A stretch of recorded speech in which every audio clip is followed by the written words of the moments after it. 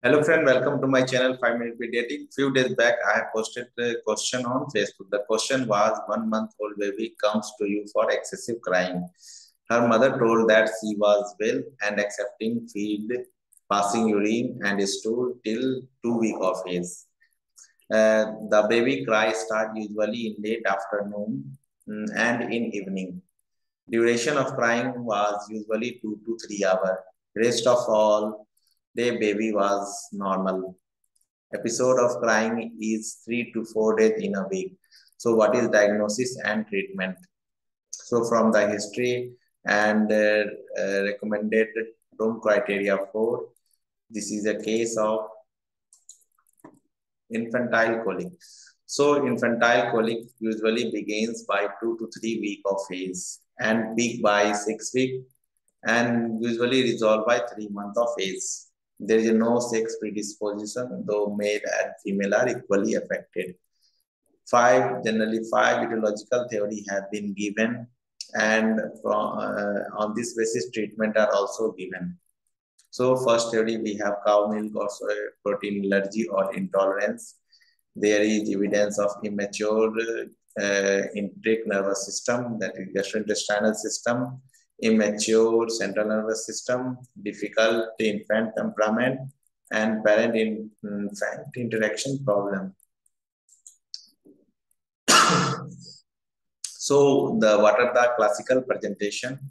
If an over anxious parent comes with the inconsolable infant, parents usually explain that the colicky cry is different from other cries, and these cries seems to be more urgent, piercing, and making them feel that the baby is in pain. These cries usually associated with hypertonia, facial flushing, withdrawal of leg towards abdomen, and flatulence. The cry usually starts and stops abruptly. These are the typical presentation of infantile colic. So the diagnosis is entirely clinical and based on history.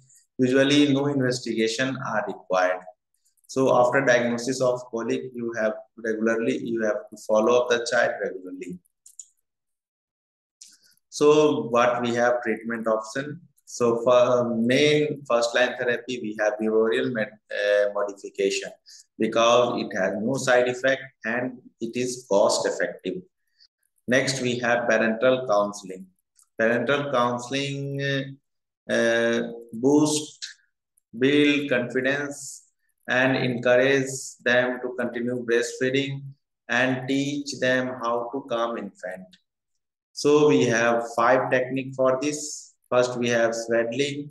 Second, we have side or stomach sound, swinging of baby with tiny ziggly movement, suckling the baby or baby to suckle on breast or clean pacifier.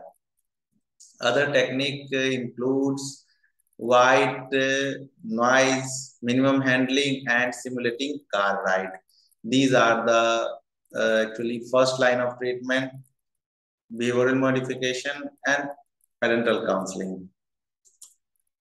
After that, you have to modify diet. So what are the dietary modification we can do? So first of all, lactase supplementation.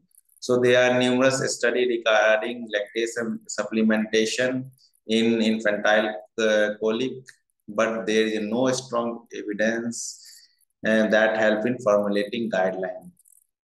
So next we have probiotic supplementation. So they are the most common what probiotic we use, Lactobacillus reuteri, and there are numerous studies have been done, but there is no clear-cut role both in prevention and treatment. Other strains like Lactobacillus and Bifidobacter have been also used, but scientific evidence is limited. Next, we have hydrolyzed infant formula. So sometimes cow milk protein allergy also manifests as colicky pain. So in that condition, you have to modify the diet. If the baby is exclusively breastfed, Then you have to restrict maternal diet. You have to remove all the milk product from the maternal diet. If baby is on mixed feed, then there is no restriction of maternal diet is required. Baby should continue breastfeed. And if a baby is on formula feed, so in that condition, you have to use extensively hydrolyzed formula. And soy-based formula are not recommended in infant less than 6 months of age. Next, we have fermented formula with oligosaccharide. Few studies supports that there is decreased colic in baby who are fed with fermented formula along with oligosaccharides as compared to group which were fed either fermented milk or oligosaccharides alone. So more study should be required for formulating guidelines. So now next we have pharmacological intervention. What drug we can give. So there are a few drugs that are commonly used. So first drug we have semitecon, but it has no role in decreasing symptom of colic. Next drug we have herbal modification, although it decreases the symptom of colic, but has numerous side effects. Next drug we have dicyclomine and metropium. Actually, these are based due to immature enteric nervous system, which lead to a spasm in intestine. These two drugs are actually muscle relaxant and relieves pain. So, use of dicyclomine is not recommended because of its side effect. It causes breathing difficulty, and it should not be used in less than 6 months of age. Other drugs like cimetrovim, dicyclomine, and sucrose have low evidence, quality evidence for use in colic.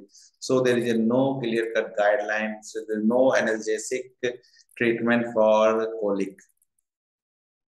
Use of cry water is also common in our country. Most common belief is that it helps in digestion and decrease abdominal pain. As for WHO recommendation, it should not be given to any child because WHO recommend that no prelactial feed should be given to baby before 6 months. If even if you suspect GERD, so use of proton pump inhibitor is not recommended. If you strongly suspect GERD, then before starting medication, you should properly investigate the child. So these are possible options for infantile colic, and people are using either drugs or even some calm technique, and people are getting benefit. Hope you enjoyed this video. Kindly like, subscribe, and follow my channel. Thanks for watching.